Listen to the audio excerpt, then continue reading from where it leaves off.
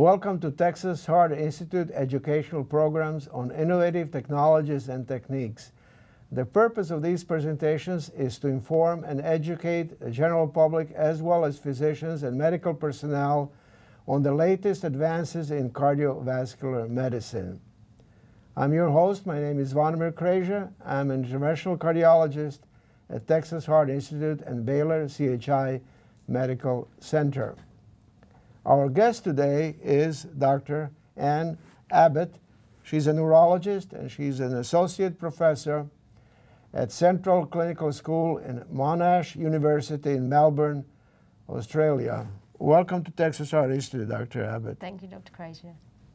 So the topic today of our discussion and conversation is treatment of carotid stenosis and differences between men and women. Mm-hmm. Good. Now, I would like to ask you, Dr. Abbott, can you explain to the participants of this program what is the FACT-CATS? Because you are, if not the founder, one of the essential individuals that made this happen.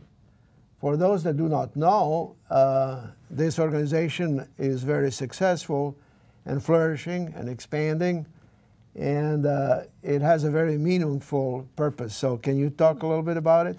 Well, thank you very much for bringing this topic up. FACT-CAT stands for Faculty Advocating Collaborative and Thoughtful Carotid Artery Treatments.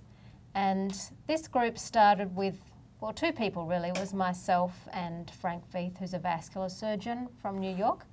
And we got together in 2011 and we were quite concerned about pressure to widen reimbursement indications for carotid artery stenting to people at average surgical risk, so symptomatic and asymptomatic people. We were concerned because we felt that the randomised trials had been misinterpreted because we felt the evidence showed that stenting is actually more dangerous than surgery.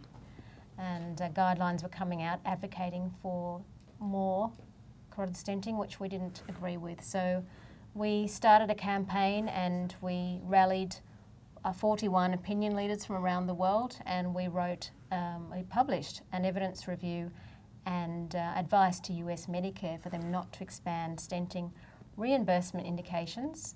They didn't. They didn't because they saw the evidence that really there's no current indication for any carotid procedure because of changes in advancements in medical treatment. That's simply lifestyle factors and medication. And also they saw that stenting was more dangerous. So from there we also published another evidence review 12 months later and endorsed their decision. We had 51 opinion leaders at that stage who'd come together, and these people formed the first FACT-CATS.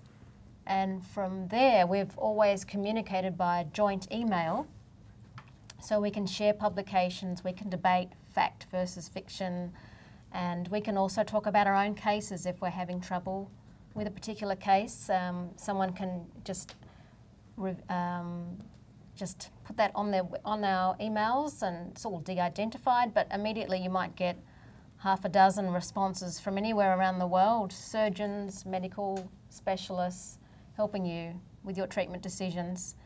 So we've grown to over 300 members now, and we have several purposes really. It's to improve academic standards, education, and also we're still an action group, so if the need happened again, we could rally and lobby for certain things to happen.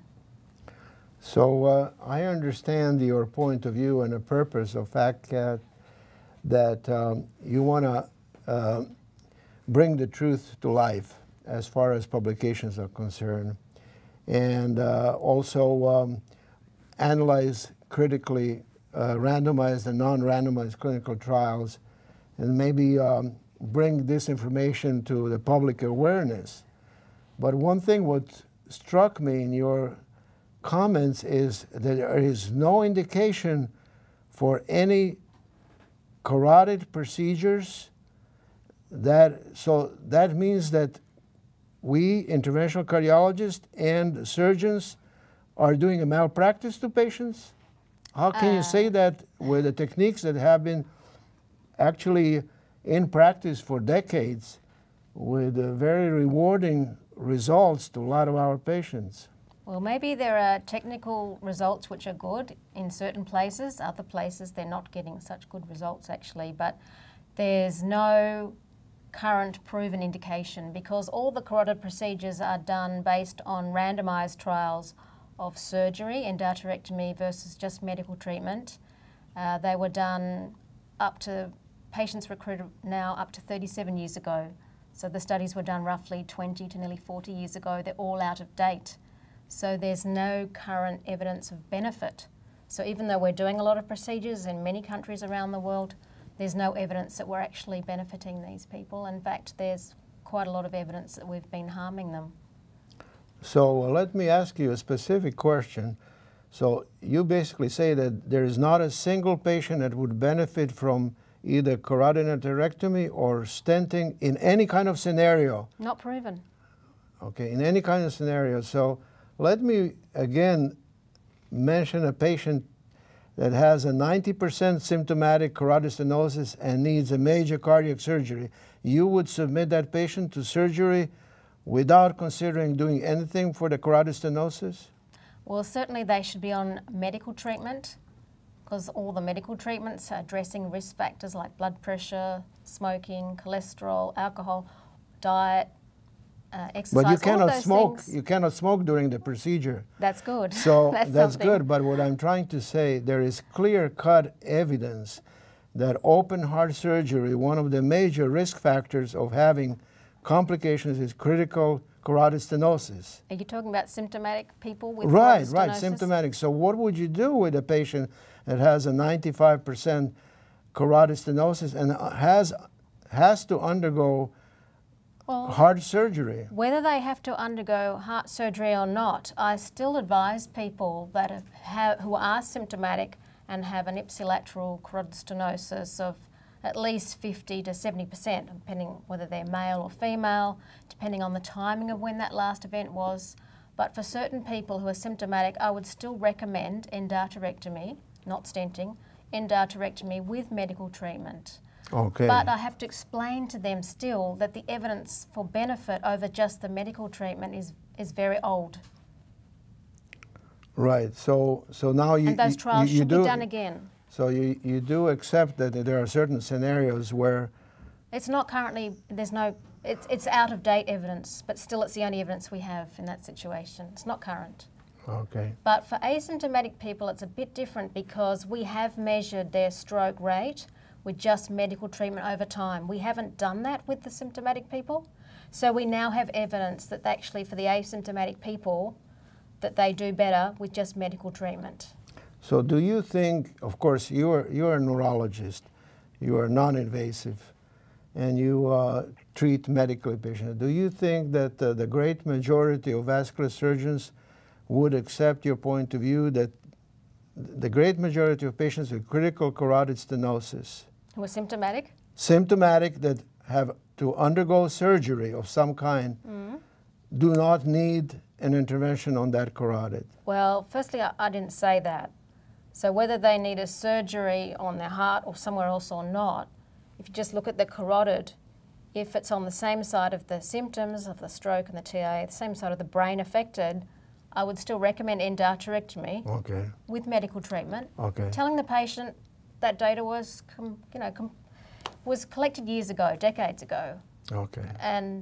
But yeah, I would still recommend that. And then if they've got an indication for heart surgery, like if they've got unstable angina, you really have to weigh up one thing against the other. What is more urgent? Like if the stroke or the TIA occurred months ago, if it was a female patient, if it was less than 70% stenosis, those people in general are less likely to benefit even from endarterectomy. So you weigh that up against the risk of their heart. So sometimes you would go ahead still and do the heart procedure if that is indicated and not worry about the carotid. It depends on the situation, the details. Well, I understand your point of view. And let me try to be simplistic because some of the audience might be lay people that do not understand the concepts and the details and randomized trials and so on. But the point is that if you go to a barber, you get a haircut. If you go to a surgeon, you get an atherectomy. Yeah. If you go to an interventional cardiologist or radiologist, you get carotid artery stenting. If you go to a neurologist, you get cholesterol-lowering medications, to simplify it in a way. So it means, are we trying to promote what we know, what we can do, or is it just fair to say that there is such a preponderance of evidence available that medical treatment is the only treatment that's reasonable, everything else is not reasonable?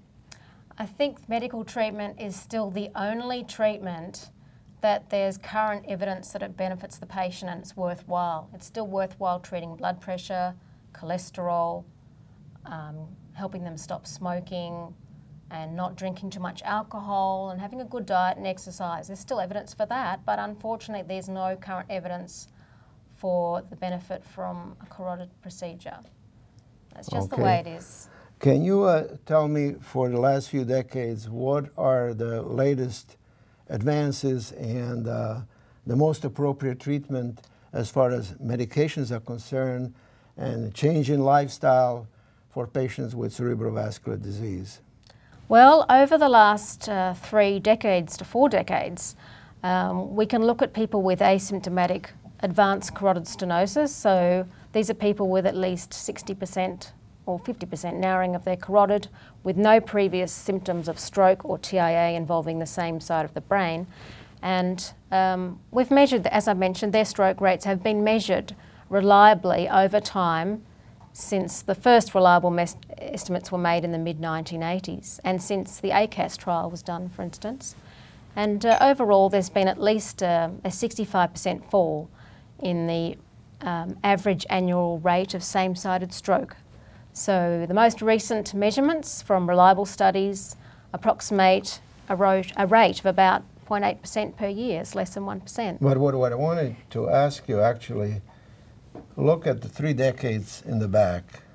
Medical treatment 3 decades ago and medical treatment now. This is what I wanted you to mention because some of the participants in this... What is it? What does it consist of? Right, so... Right, well that's a very interesting question.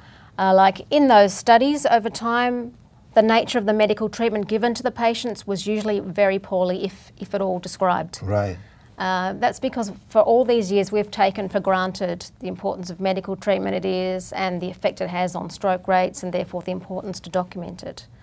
But overall, what they were given reflected what was usual at the time in practice with respect to diagnosing and treating those risk factors I mentioned before. And over time we know that the definition of those risk factors, high blood pressure, high cholesterol, diabetes, they've all changed, they've all become more sensitive. So we're treating people earlier with drugs, and also the drugs to treat those risk factors have improved a lot. So of course the statins were introduced, but they've only had an impact relatively recently. So they only became more widely used, especially in people with carotid artery disease, from about 2000. By then the fall had already started. So it's not just statins. Also blood pressure tablets are better, well tolerated as well, and generally more effective. And people have generally stopped smoking as well. They've tended to stop smoking, so the public health campaigns are working.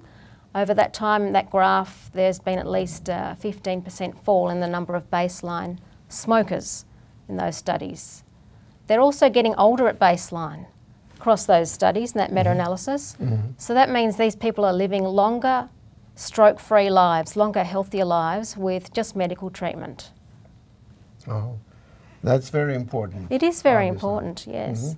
And those are great achievements as far as medical treatment is concerned. There is no doubt about it. More public awareness, better recognition of problems, risk factors, and better medical treatment options, particularly now with advances in cholesterol-lowering medications with PCSK9 inhibitors, which can dramatically reduce the cholesterol levels and hopefully even reverse to a certain degree not only carotid disease, but cardiac everywhere. and everywhere. So, Dr. Abbott, can you tell us a little bit about the information available on asymptomatic carotid stenosis patients? Oh, okay. Well, using that information that we know about medical treatment and how stroke rates have fallen over the decades for asymptomatic carotid stenosis, we can now estimate that only about 4% at the most of people with asymptomatic carotid stenosis of at least 50 to 60% could possibly benefit from a carotid procedure during their lifetime. Now that's not many, and it's the best case scenario. So I'll just go through the reasoning behind that. So from that meta-analysis, we saw that the average annual ipsilateral stroke rate in the most recent studies was only about 0.8%. And the average age of diagnosing the lesion, advanced asymptomatic carotid stenosis, was 70 years in those studies. And the average survival of those people was 10 years. And about half the strokes occurring in the distribution of the lesion are not actually due to the lesion. So there are other causes of stroke in these people, like atrial fibrillation and intracranial disease. So that 4% figure also assumes that, that the 30-day procedural stroke or death rate is always and everywhere going to be 0. So based on those simple calculations, you can work out that only about 4% at the most of people could benefit. And you can't always have a procedural stroke or death rate of 0. So overall, to me, this means that we have passed the era where a carotid procedure is likely to provide overall benefit for people with asymptomatic carotid stenosis. Very interesting. So what do you think about recent guidelines from Europe that recommend that carotid endarterectomy for asymptomatic carotid artery stenosis if certain stroke risk markers are present, such as transcranial Doppler microemboli, plaque progression over a period of time, bulky and homogeneous equilucent plaque? What is your opinion on it? I don't think these are good markers to identify people who should have surgery or even stenting if they're asymptomatic with carotid stenosis, because most of those markers that are mentioned in those guidelines have not even been shown to identify people at higher risk of ipsilateral stroke than those people without the marker.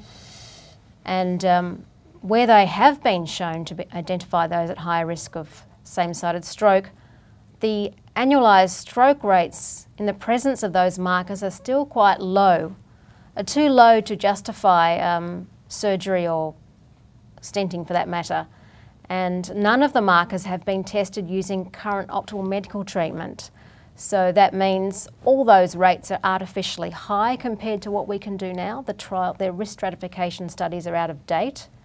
And also, we haven't done randomised trials to show that those markers identify people who do overall benefit from the carotid procedures.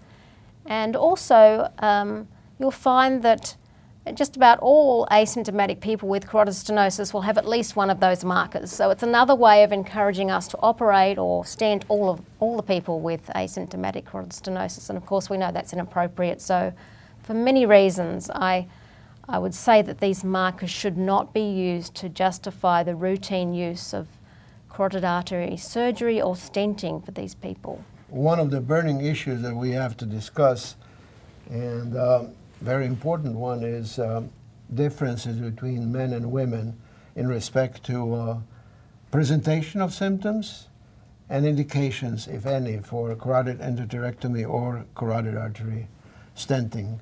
So we have a certain information available from the literature, even though the information is limited as far as women are concerned, because they are not represented to the same degree in the clinical trials as men have been. That's right. And so on. And there is also evidence that women are more likely to be harmed with surgery or stenting for that particular reason. Yeah. So, so you do agree that the future studies are needed to look at this particular issue more in detail. So I want you to maybe mention briefly your personal opinion on it, because I'm sure you analyzed this in the past as well. What is your understanding as far as women versus men and incidence of cerebral vascular disease and complications related to it? Well, men and women are different. That's the first point to make, and quite often they're treated as the same in trials and in guidelines, but this is wrong because women tend to present later in life with carotid artery disease than men, and in general they present later in life with arterial disease. So you have to adjust for that difference in age at presentation. And also women with carotid artery disease, if they're just on medical treatment, they tend to, their risk of stroke falls off quicker than men. And women tend to have less aggressive disease too if it's surgery. The surgical specimens show that their plaques are usually smaller and less aggressive. So there are differences, and then of course there are differences with respect to treatment effects, surgery and stenting. Very good. Well, that is true for all kind of conditions related to women. I know in particular, as far as abdominal aortic aneurysm is concerned, typically women will have more challenging anatomy as far as access vessels or infrarenal neck, smaller vessels, more diffuse disease, and the outcomes have not been in the past as good as for men, and many other conditions as well. So we certainly need more information to be able to better treat women with this type of a condition. Let's talk about women and clinical trials, and I want you to elucidate a little bit more what is available, particularly related to carotid endarterectomy trials for symptomatic and asymptomatic patients, concentrating on women. All right, well, we're going to go through the symptomatic women first. So these are women, or men for that matter, symptomatic patients. They've had a stroke or a TIA involving the same side of the brain as the carotid artery disease, the narrowing, is situated. So when it comes to trials of endarterectomy versus just medical treatment, randomised trials, symptomatic patients, the only women to actually receive an overall statistically significant benefit from endarterectomy compared to just medical treatment were those with 70 to 99% stenosis using the NACET measurement method, and they had to have endarterectomy within 2 to 3 weeks from their last same-sided stroke or TIA. But they also had to satisfy other criteria. They had to have a life expectancy of at least 3 to 5 years, and they had to satisfy all the trial inclusion and exclusion criteria, and they also had to have no distal lumen collapse beyond the degree of narrowing. And also the 30-day stroke or death rate from the procedure had to be less than about 6% to benefit. So that's only one very select group of symptomatic women. Right. So, for instance, no other subgroups of women benefited, including the people in the trials, women in the trials with high-grade stenosis, 70 to 99% NACET measurement stenosis, who had endarterectomy after 2 to 3 weeks from the last same-sided stroke or TIA. They didn't benefit. And also women with moderate stenosis, 50 to 69% narrowing, no matter what the timing was for their last same-sided ischemic event, TIA or stroke. So the symptomatic men in those trials, they overall were more likely to benefit. We're basically talking about pooled data from NACET and ECST for the women, but for the men there was an additional study, the Veterans Affairs study. So overall for men in those trials using pooled data, they still received a statistically significant benefit from surgery compared to just medical treatment if they had moderate stenosis, so 50 to 69%, again using NACET criteria, and as long as they had their endarterectomy within 2 to 3 weeks from the last same-sided stroke or TIA. And interestingly, the symptomatic men with very high-grade stenosis, so 70 to 99%, again using NACET criteria, they also had a benefit from endarterectomy, performed up to about 3 months after their last same-sided stroke or TIA. So they're much more likely to benefit than women. And these men in particular, that second group, most of the benefit occurred in the first 2 to 3 weeks after their last same-sided stroke or TIA and fell rapidly over time. But nevertheless, after 3 months, they still had a benefit. They also had to satisfy all the study inclusion, exclusion criteria, no distal lumen collapse, and the 30-day stroke or death rate from the surgery had to be less than about 6%. 6%. Yeah. So was there a benefit for asymptomatic women from the carotid endarterectomy trials? No. Overall, there was no clearly statistically significant benefit for women. So, can you mention some of those trials? So the ACAS trial has really been the only randomised trial of surgery versus medical treatment alone for people with asymptomatic carotid stenosis. So just to get that out there in the front, so up there first. So then another trial is mentioned, the ACST trial is mentioned sometimes, but that wasn't a trial of surgery versus just medical treatment, because that was a study of delayed versus immediate surgery endarterectomy. And by the time the trial finished, about 20% of their patients in the deferred arm, delayed surgery arm, had had surgery. And they also included people with who were remotely symptomatic, so who'd had stroke or TIA in relation to the same carotid artery they were studying more than about 3 months ago. So that the trials weren't the same. So ACAS is still the dominant trial in terms of justifying endarterectomy for asymptomatic carotid stenosis. So women did not receive a statistically significant benefit from endarterectomy in ACAS. And then if you want to consider ACST, the women in that study that came closest to benefiting from endarterectomy, they were aged less than 75, so the younger ones. And that was only a borderline statistically significant result. I see. Men were more likely to benefit in the trials if they were asymptomatic with carotid stenosis. But still not many men benefited. They had to be less than 75 to 80 years of age, and they had to have at least 60% asymptomatic carotid stenosis using the NASIC criteria for measurement. They had to have a life expectancy of at least 3 to 5 years, and again they had to satisfy all the trial inclusion and exclusion criteria, and the surgical stroke or death rate had to be less than about, we could debate this, but it had to be certainly less than 1.7 to 3%. So the 1.7% comes from ACAS without the angiographic risk, and we probably should have been using that standard all along because we don't do angiography anymore. And the 3% figure comes from the ACST trial.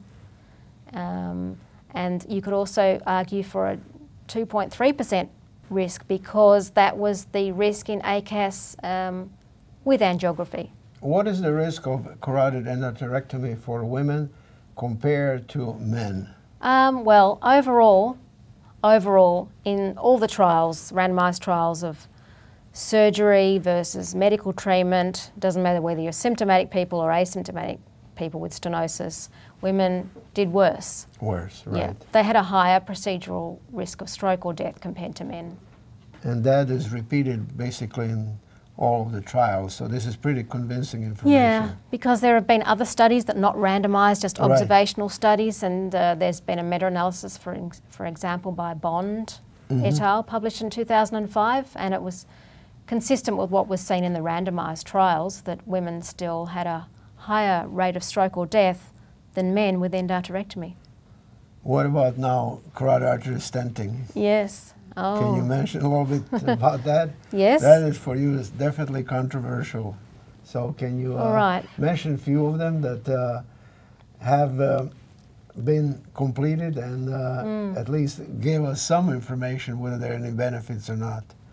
There have been lots of randomised trials, stenting versus endarterectomy, mostly for symptomatic people with carotid stenosis, but in all of those trials, pretty much, and certainly overall, stenting has been shown to be worse than endarterectomy It causes about twice as many 30-day peri-procedural strokes or deaths than endarterectomy, and that risk of stroke or death is not compensated by the risk of heart attack associated with endarterectomy. So that's a sort of a common furphy, that furphy term that I like to use, a misunderstanding or a mistruth.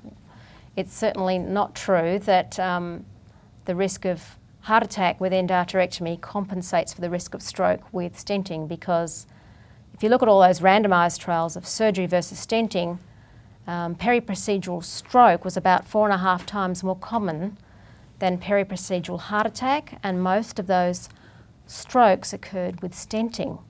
And overall in those trials, the 30-day rate of stroke, heart attack and death was about 1.6 times higher with stenting. So it's quite conclusive from the randomised trials and also from registry data that stenting is much more harmful to patients than endarterectomy. So, you know, some of the critics of this particular assessment of your, or interpretation of this, would say, well, a lot of those trials were poorly designed, poorly done, and they were actually aborted because of suboptimal performance of the operators or poor design of the trial. And I can mention a few of them, such as SPACE trial, that had terrible outcomes because the operators were doing procedures they should not be doing the procedures. EVA 3S, similar. So cavitas is totally outdated. There was actually a carotid artery angioplasty performed in certain scenarios in this particular trial. So we cannot lump all of those trials together and say in general that all of them are bad as far as carotid artery stenting is concerned, because some of them were just not well and properly designed. Nevertheless, we haven't shown that stenting benefits any patient with carotid artery disease. Right. On the basis of this information. That's all the information we have. Suboptimal trials. That's all we have. Right. So there's still no establishment of a routine practice role for carotid stenting. So, for instance, another criticism might be CRESTAR trial was pretty reasonably carried on in experienced centers by experienced operators, even though there were little trends and differences as far as complications and morbidity is concerned and mortality between carotid artery stenting versus endarterectomy. This was not statistically significant, and yet you claim that there was a significant difference, but the p-values were not significant. In the CREST trial, it was certainly statistically significant that stenting causes more 30-day strokes or deaths than endarterectomy for symptomatic people. And then when it comes to the asymptomatic people, or the people with asymptomatic carotid stenosis, no statistically significant difference, but the study was underpowered. The confidence intervals overlap 1, but the trend was still towards nearly twice as many. Trend. Yeah. So there is a trend, but no statistically significant difference. But if you had have had a larger sample size, it's highly likely that you would have shown that stenting causes nearly twice as many strokes or deaths in 30 days of the procedure compared to endarterectomy. But there wasn't. So that information is not there. It's just a speculation that it would happen, right? Well, that's why you need larger sample size before you can establish a routine practice role for this procedure. So you could say that it's inconclusive with potential. You could say, but I've understood that recently Ross Naylor published a meta-analysis. There is evidence now that with larger samples all pulled together, just asymptomatic people, that they're showing that stenting is more dangerous than endarterectomy, statistically significantly. Any other studies that you would like to mention related to this particular issue? Well, I haven't mentioned that stenting, of course, has not been compared to current optimal medical treatment. So that's the other thing. Right. So there's no basis for saying that stenting should be done as a routine practice treatment for anyone with carotid artery disease. A lot of people are at particularly high risk of stenting too. Like if you've just recently had your ipsilateral stroke or TIA, you're many times at higher risk of having a procedural stroke than compared to endarterectomy. And women are particularly susceptible, and there are quite a few other markers that put you at higher risk from stenting.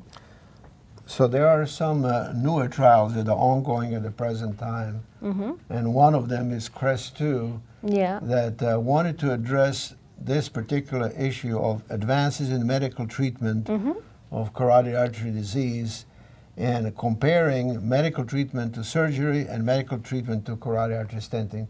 Can you mention briefly your opinion on whether CREST-2 is going to give us some of the answers? And what are the positive things about CREST and what are the negative things about CREST in your personal opinion? Well, I think the biggest positive thing about CREST-2 is that after a long time of just having randomised trials of stenting versus endarterectomy, they're finally having medical treatment considered as a standalone effective treatment, and it's an arm on its own in this trial, whereas the other, we've not been doing that in previous trials. Anyway, so it's actually a study of 2 randomised trials running in parallel. So they're comparing endarterectomy versus medical treatment on its own. Both procedural arms have medical treatment as well. And then the other trial is stenting with medical treatment versus medical treatment alone. Unfortunately, I think though, the trial is, both randomised trials are going to be underpowered, because what they're doing is they're taking average surgical risk people with asymptomatic carotid stenosis of at least 70%, and they're randomising them to medical treatment versus a procedure. But we already know, from what we've just discussed, and the studies have been done since ACAS, that these people are unlikely to benefit from a carotid procedure overall. I mentioned that 4% figure at the moment. At most, 4% are likely to benefit from a carotid procedure during their lifetime, as long as the procedural stroke or death rate is always 0, which is not possible. So in other words, I feel that we've passed the era where a carotid procedure is likely to provide overall benefit for a generally fit person, or any person for that matter, with advanced asymptomatic carotid stenosis. Right.